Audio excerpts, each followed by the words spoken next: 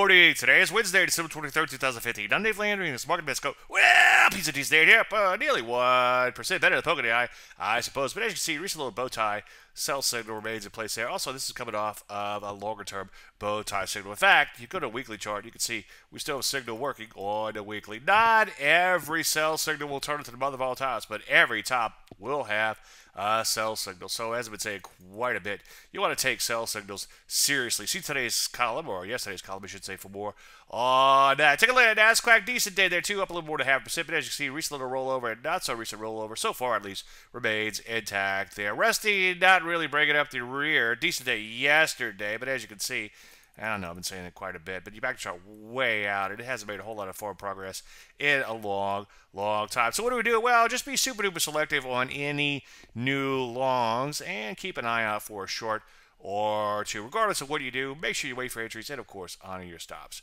Any questions? As usual, Dave at DaveLandry.com. I'm Dave Landry, and you just heard Market Minute.